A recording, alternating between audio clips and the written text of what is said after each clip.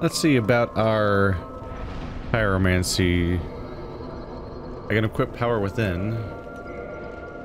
So you only use it once, then it lasts for a while.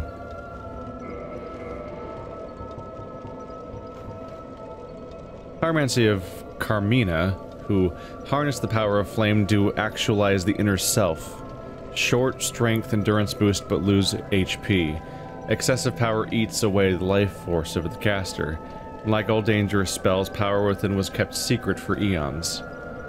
So this makes me better at combat in general, I think, but it also hurts you over time. It doesn't hurt to equip because I have nothing else on my character right now. Not the worst. Let's try to get our asses out of here. I want to make my way back to Firelink. And probably head off towards Sens at that point. I'm trying to remember if there are any more optional bosses or directions I can check out right about now. And there's not much. There is Pinwheel, but Pinwheel... I already ring this, right? I'm not crazy. Yeah, we had the whole cutscene happen. For me, the issue is with Pinwheel is just it's kind of annoying to do the whole zone and then essentially have to redo the whole zone when I go back in again. You might be able to warp there.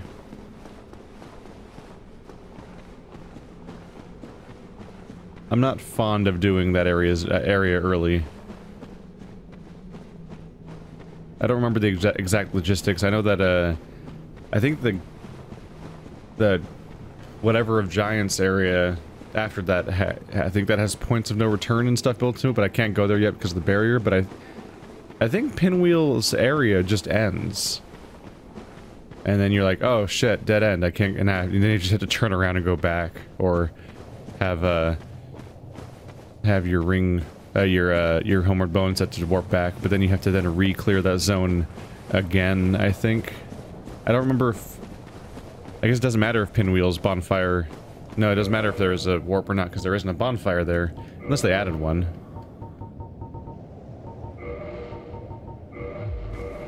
Let's get our asses out of here.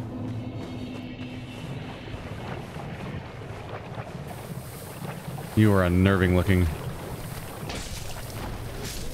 Gotcha.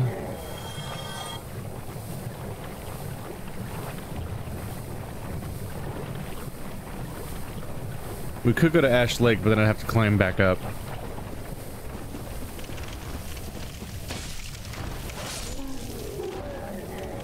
I also can't think of a lot of reasons I'd want to go back. I think it's best to have the Lord Vessel before I do much of anything else, so... Yay! Let's do Sen's Fortress today! Welcome to hell! So this is the path I'm familiar with, because this is the only way I ever played Blighttown until this time, is I would always just go this way. Because I always had the master key, which I believe just gives you direct access to this location. In fact, when I finished my YouTube series of this game in 2013, I went into New Game Plus and screwed around afterwards, I believe, and I was baffled by the realization that the moment I got to Firelink, I could just go and fight Quelaag immediately, and that was the first boss I killed in that playthrough in New Game Plus, which was not on camera or anything. And I was like, this feels weird and wrong. How is this possible? That's kind of just the... Oh, you're important. I remember this now. Ow.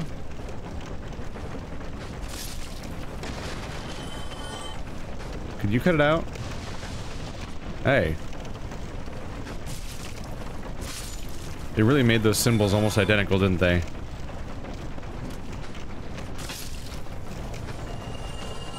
Oh man, this might be rough. Alright. I just realized I didn't rest at the local bonfire, so I have to run all the way back if I screw this up. Ow. Running away. It is very important that I do not die. I do not want to run all the way back here from the other Chaos Witch. I've got a lot of healing items on me.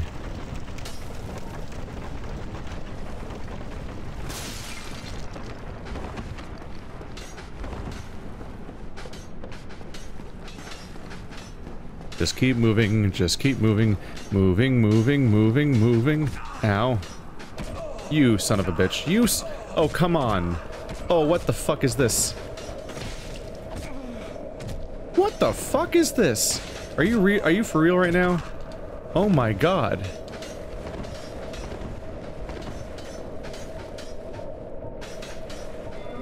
I had no idea how annoying that could be. Holy shit.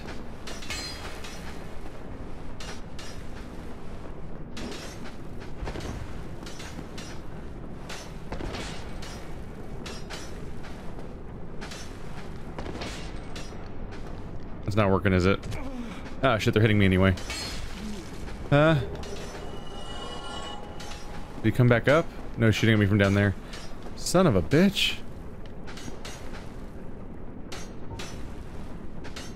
God damn.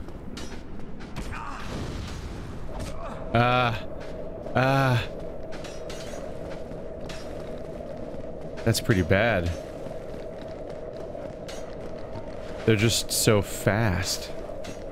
Like obnoxiously so.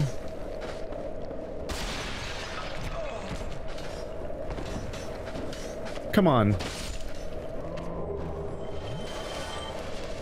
It's okay, I've got heals.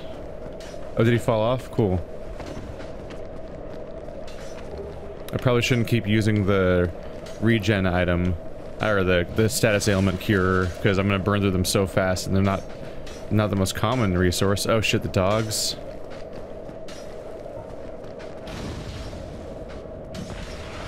Screw that guy. It's brutal that they don't even drop the one that cures the ailment that they hit you with. That guy fell off.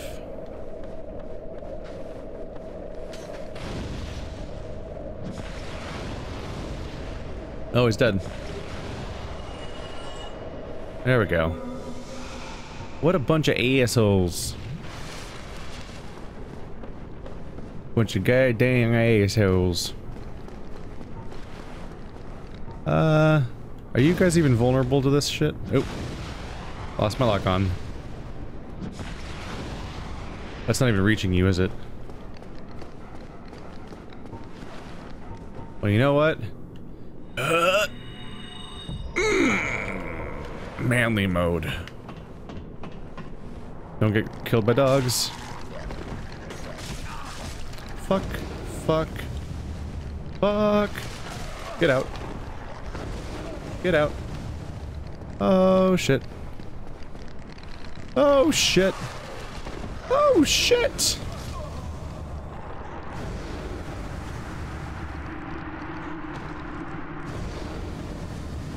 God damn FromSoftware dogs. Oh, they make the... Ah, god damn it. You idiot, why didn't you rest at the bonfire? It was upstairs. It was like around the corner. Are they all respawned now, or they do not respawn? I'm actually not sure. I think I've heard about them not respawning as sort of like a weird, like, godsend by... like an act of mercy by FromSoftware, where they might have chosen not to make them respawn and make them one of those rare examples of an enemy that just stays dead. Because those are the... oh my goodness. The most rapid-fire, douchey needles of instant toxin. Not quite instant, it takes 2 hits. But holy crap. I was ready for the toxic. I wasn't ready for the fact that the flurry of needles was gonna stun lock me. And then despite all the hype about how tough and dangerous that part is, I get through that alive and I get killed by the goddamn dogs. Just FromSoftware's tried and true way of killing players is just having some bastard of just some...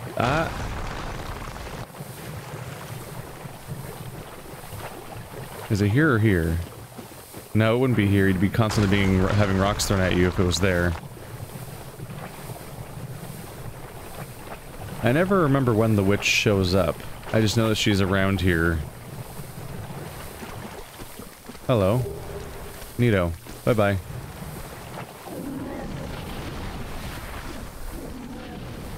It's time for a heaping case of learning from our mistakes. Yeah. That'll make it much shorter. So if you're wondering why I'm so dedicated to going that way, it's actually the location of a very rare item, which I think is available at this point in the game. In fact, I think I saw it in there. It's one of the very few places you can get a Firekeeper soul. Last place I found one was the chapel. And a few of the places you can get one is by literally killing a Firekeeper and getting its soul. I don't remember if they're even... Off the top of my head, I don't remember if there's any more options for getting one besides here in the chapel as far as, like, environmental pickups go. Not sure. But now I'm sad and beef jerky zombie-like. Tell me he's dead. Tell me he stayed dead. Please. Yes. Yes. Yes. Yes. Yes. Now I just need to figure out how to not be dead from these bastards. Hey buddy, die. Who's a dead doggy? Yes you are. What the? Where's this Matrix dog? And this is how I should have been doing it. Too focused on being evasive when I can just block the bastards. Hey there. Who's a doggy? Dead doggy. Wow. This is going way better this time.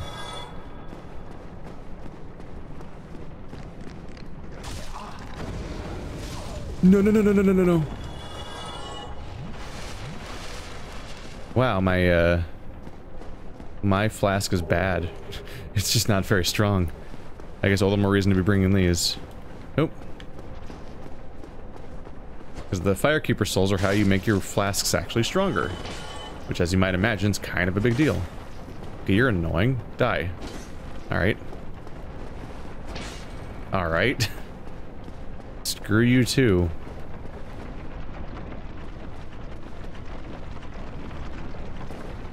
I think you just die if you go that way. I don't think this is really a route. I think I got the main attraction already.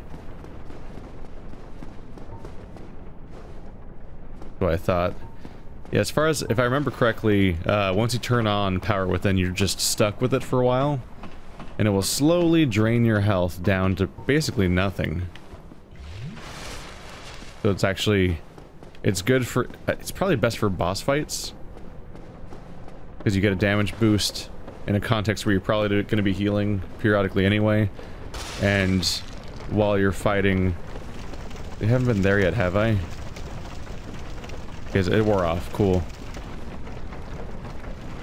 Like during a boss fight, you're probably healing every now and then anyway. And the rate at which you take damage from it is unlikely to be a deal breaker for you, probably. And it's a situation where you're constantly in combat, so it's actually being used effectively. Whereas in some of the other situations, you're sitting here and you're like, oh cool, I gave myself a damage boost. Ah shit, the fight's over. And then you're still suffering the consequences of activating the power, but there's no one you're fighting anymore. I remember that being way less safe. Huh. First try. Go away. Go away.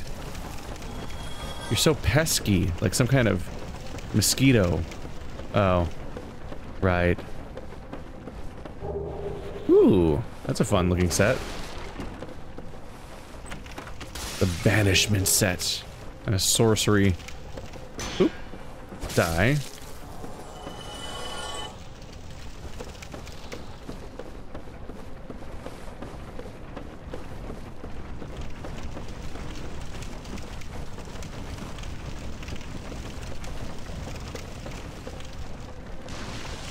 Oh, hi.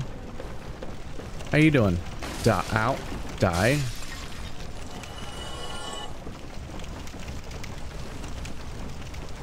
I actually might give a sorcery run a try.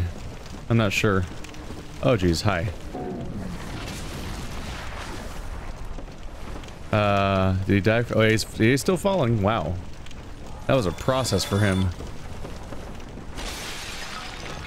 For me, there's a certain idea that, like, the proper or like the main Dark Souls experience is to play as a melee character primarily. You can have little tricks here and there, which is fun. In particular, Neo was really good about having and enabling you to play as a character that has a bunch of tricks while being primarily melee and stuff. I love the bag of tricks I had as a ninja character in Neo, where I had all of those so many bombs and shurikens and fun things to screw around with while I was also slicing people up. Favorite part of the game, probably. So by default, whenever I'm trying to do a proper playthrough, I always do melee first, but I might do a New Game Plus playthrough. Oh shit, but you can't respec. I'll have to check to see if they added anything in the remaster.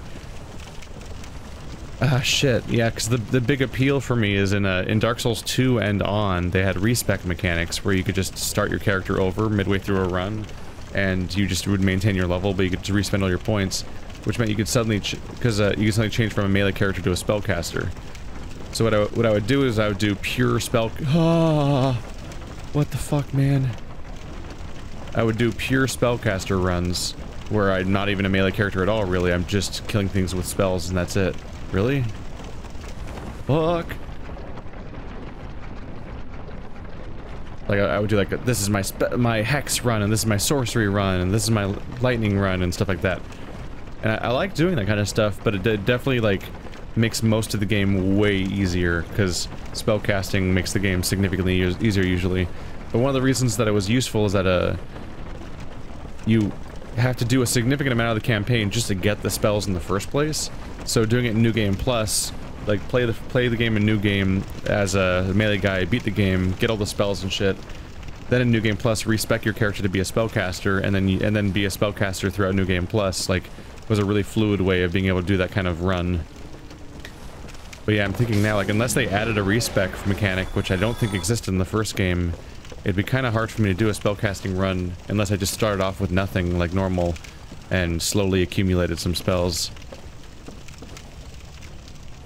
Got super mixed feelings though. I've done it in the past where I just do a bunch of runs of particular Souls games, and so it's always tempting because I do like the games quite a bit.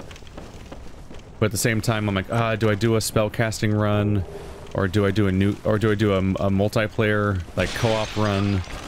Or do I do a modded run where, like, there's randomized items mods where you can play Dark Souls Prepare to Die Edition, and all the different items are randomized, so what you get throughout the game is inconsistent, and you get to deal with having completely different outcomes from playthrough to playthrough. So you can't just go like, I'll go to that bridge and get the claymore. Or what caught my attention is that there's mods like Prepare to Die Again, where they actually move the enemies around and they change the campaign up, and I find that to be really cool. Because one of my favorite features of Dark Souls 2 was that when you played the game in New Game Plus, new enemies and shuffled around enemies happened, and even some boss fights had like additional enemies that would show up during them, and like there was just a bunch of changes to the campaign, making it so that you weren't just playing the same game. Like in Dark Souls 1, largely when you play New Game Plus, it's just the stats that change. The enemies have some higher stats, and that's more or less it. I just find that kind of disappointing. So it's just a stats race, and you just keep playing an increasingly harder campaign, but only for stats reasons mostly. So having the actual campaign change in New Game Plus was super cool, and then they made Scholar of the First Sin, which also changed the campaign layout, and then the New Game Plus of Scholar of the First Sin did that again. And then for some reason they didn't do that again in Dark Souls 3. Which was a weird, it felt like a missing feature that they didn't do it again, because that was a really cool part of the game. One of my favorite features. And then here we get a re-release of Dark Souls Remastered, and they still didn't do it. Like I would so love to have like if they wanted to have the default campaign maintained, they could do that, but they could like give you another mode where you just play like an alternate campaign layout, like Scholar of the First Sin, where they move things around and they remix things and have some fun with it. You might have a concern thinking like, oh, but what if you split up the player base between two campaigns? But I don't really see any reason why you wouldn't be able to summon people or be invaded by people from the other campaign.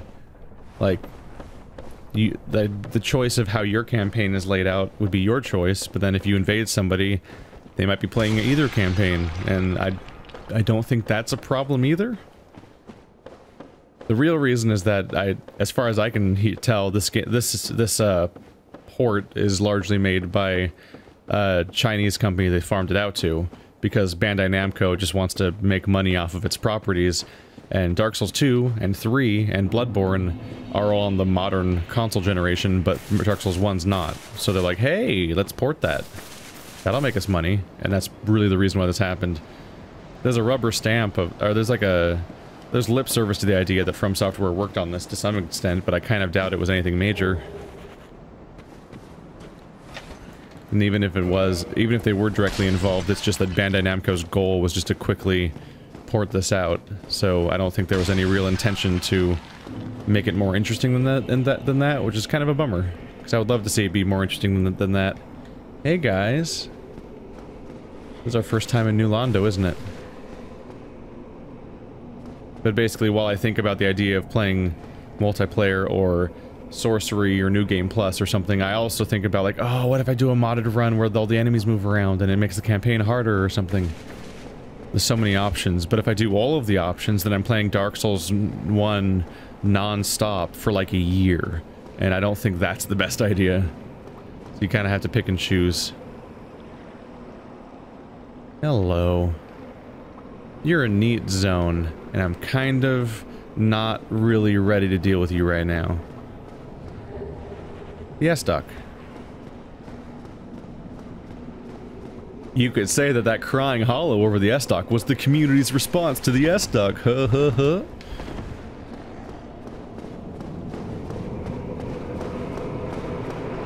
Hey there. Well, this is unusual. You haven't lost your head. And more importantly, you're free. How on earth? Well, I shouldn't pry. I'm Rickett of Vinheim. I was once an established smith, though. Look at me now. Can you believe it?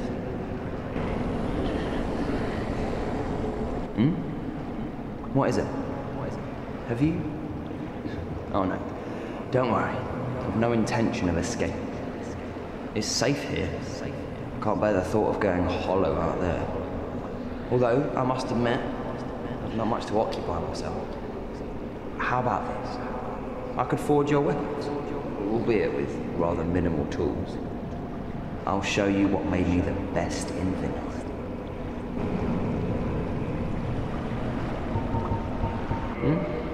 What is it? There's nothing to talk about. We're both cursed, undead. But what's there really to moan about? Oh, Big Hand. Of course I've heard of it. Who hasn't in Vinheim? He was a royal member of Dragon School until he turned undead. I hear he was quite the character. Only that was 100 years ago. What interest have you in the old eccentric now?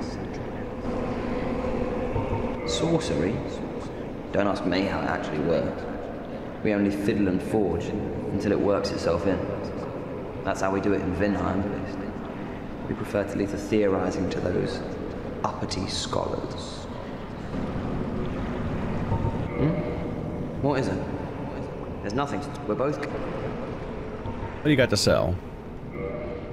Sorceries, catalyst. Not really interesting directly. And I don't think my weapon's ready for reinforcement right now.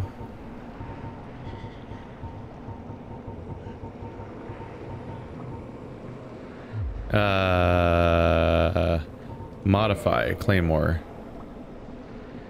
Currently a +5. You can use green stuff to turn stuff into magic here. I think I need to go back to Andre if I want to ascend my weapon, but that's perfect because I need to go to Sen's Fortress anyway, and he's on the way, so that's convenient for me. I'll probably not reinforce any of my armor necessarily, even though it's a reasonable thing to do. Come back soon. Smithing helps soothe my nerves. Don't let me wither away out of idleness. I might get around to it at some point, I'm not sure. Weapons always just seem so important in these games, and so resource intensive to upgrade on their own. And then I also have a Pyromancy Flame to upgrade. And the idea of spending all these resources on my several armor slots is a little less appealing at that point. but maybe. It's obviously useful because upgrading your armor means that you get better stats without having to deal with wearing heavier armor. So there's an appeal there. There's definitely an appeal. Although, nothing beats the strategy of don't get hit, right?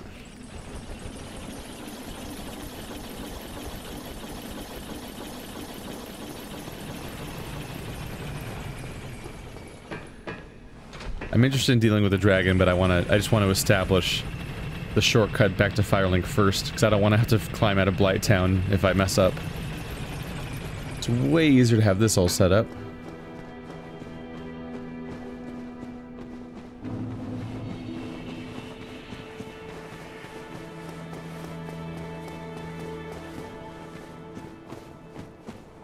Oh.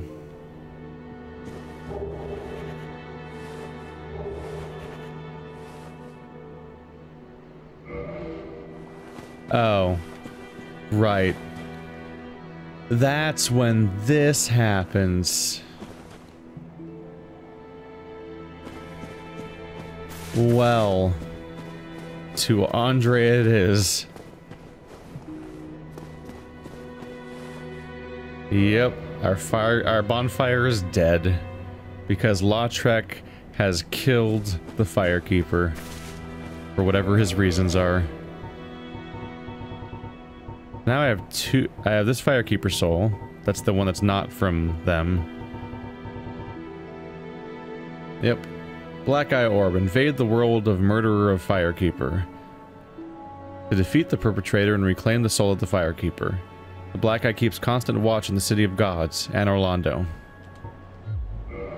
So now, in addition to the fact that we just rang both bells, opening up Sen's Fortress so we can get to Anor Londo, Lautrec also kills the firekeeper and flees to Anor Londo. So we have, in addition to the main story reason, we have like a more personal reason to go there. Right. That guy's over there now.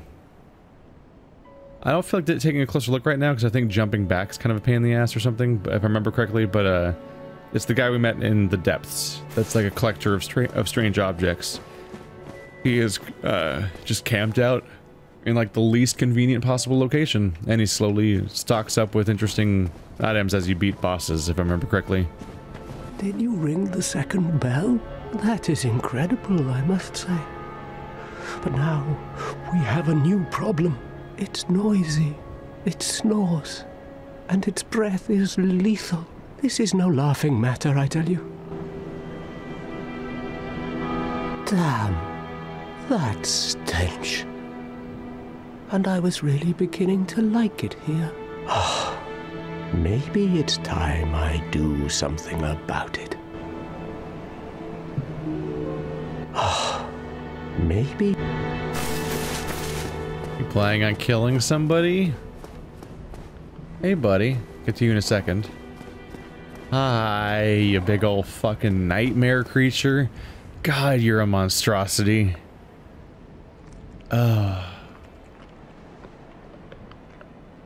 Hey, Plague of Gripes. How you doing? Man. Is this what Patreon did to you, Plague? God, who designed this? Because Jesus, there's so many things to take issue with about everything about this creature. It's just really uncomfortable.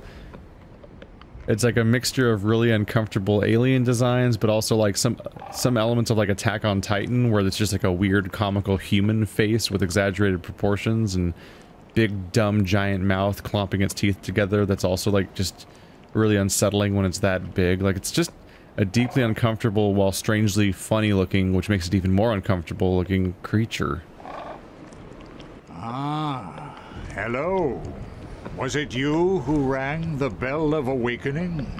I am the primordial serpent, King Sika Frapt, close friend of the great Lord Gwyn, chosen undead, who has rung the bell of awakening. I wish to elucidate your fate. Do you seek such enlightenment?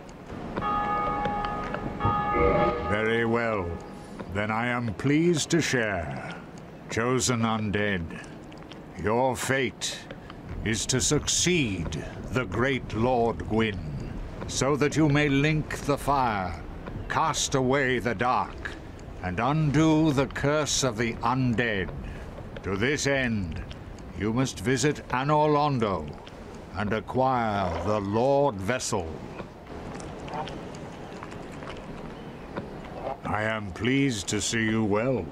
Is it something urgent? Those who seek the realm of lords must brave Sen's fortress, a deadly house of traps. Many have gone before you, but none have returned. Fate has chosen you, but proceed with caution. Those who seek the realm, many fate. Farewell, chosen undead. I remain here and await thee. Aside from story stuff, the only purpose he serves NPC-wise is that he eats things, which turns them into souls in some cases. So it's like your one chance to sell things, essentially, for items you don't want. I don't remember the numbers really being worth it. Additionally, I think you can feed him certain Titanite types to get a different Titanite type. Usually it's like you're breaking down a larger one into smaller ones, I think is how it works, or something. Hey there, you made it. Well, I see you made it out. Yeah, I made it out safely too. I have my pyromancy of the Great Swamp, so I can usually manage with a bit of care. Oh yeah, by the way, I can share my spells with you. I think you have a knack for it. All you need are the materials. I'll be pleased to help you. And unless you find the magic's unsavory. Yeah, wonderful. I'm sure that, they'll be of some use, some assistance. Why, let's get started right now. Pyromancy is the art of casting fire. Produce flame, then channel it, just as our ancestors did. A pyromancer must be in tune with nature herself. My home, the Great Swamp, is an abundant store of nature. You will understand one day. It only takes time. Pyromancy has a, well, rather primitive aspect to it. It meshes poorly with advanced culture, and pyromancers are considered rather unsavory, which is fine, as I never got along with anybody anyway. So, for me, turning undead didn't change a thing. A pyromancer's flame is a part of his own body. The flame develops right along with his skill. Oh, sorry. You're a pyromancer yourself. You already know this. A pyromancer's flame... He's got a surprisingly naturalistic way of speaking, which is actually kind of a surprise just because so many characters and performances are so weirdly stilted and listy, or whatever you want to call it. I don't know, they're strange in a lot of the different Souls games. He actually almost sounds like... He has like a similar demeanor to like the voice actor of Wheatley from Portal 2, but less stupid a bit. But like this, it's like weirdly natural how his dialogue plays out, which is just a surprise for this franchise where everyone's like a cartoon character or speaking very slowly about something, as if they're trying out for Captain Kirk. Ha ha ha ha ha, because everyone has to practice their creepy laugh that every single one of them has. Pyromancies. Unfortunately, I just got here, and that's kind of a bummer. I also want to upgrade the flame. Alright, it's starting off cheap. Getting a little more expensive. Getting a little more expensive. Goodbye then. Come back if you find anything new. Let's see how many souls I have on me.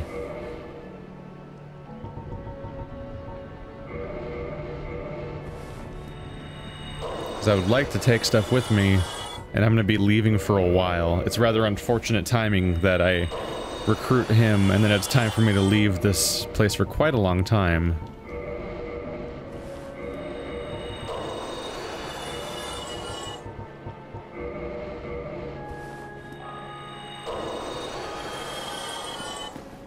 Oh, well, as always.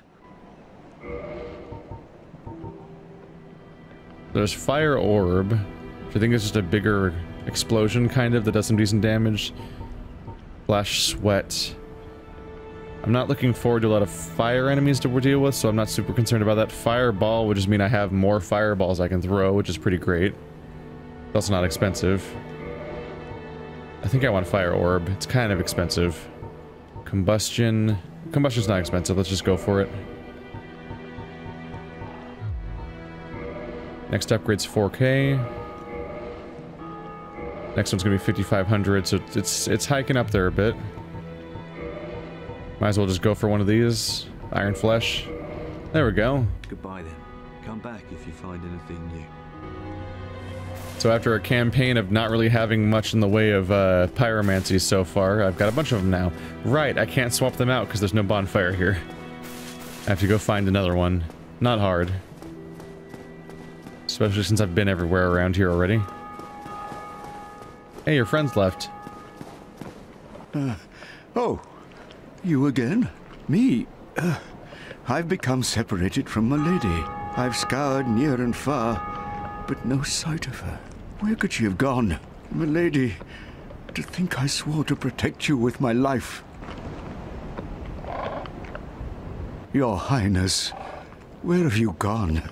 I am entirely to blame for this. Oh, woe is me. I am unworthy, deathly so. Oh, I'm sorry. Miracles, was it?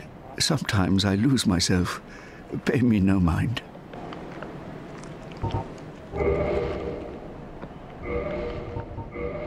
You learned the ability to get the shrug gesture from him.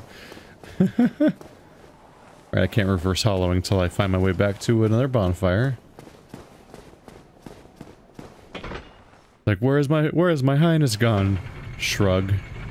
Oh, you've learned how to shrug. The idea of learning gestures from other humans is really bizarre. It's fine when it's like you learn, like, praise the sun or something else really strange and made up for this game, but learning, like, shrugging and waving from other NPCs is like a really strange portion of the game. Excuse me, don't mind me. Bye-bye.